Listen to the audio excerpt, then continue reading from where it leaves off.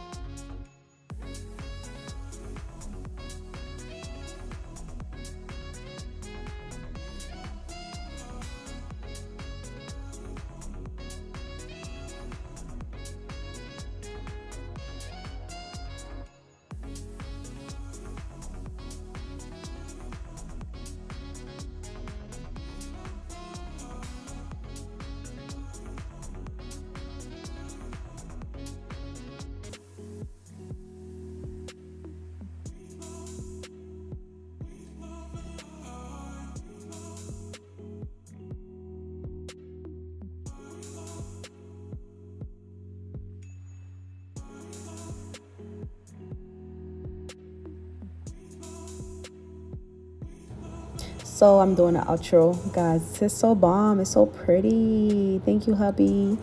This is so fire on him, guys. Like and subscribe, okay? Like and subscribe. Thank you guys for watching. I love you guys. For free and not $1 more.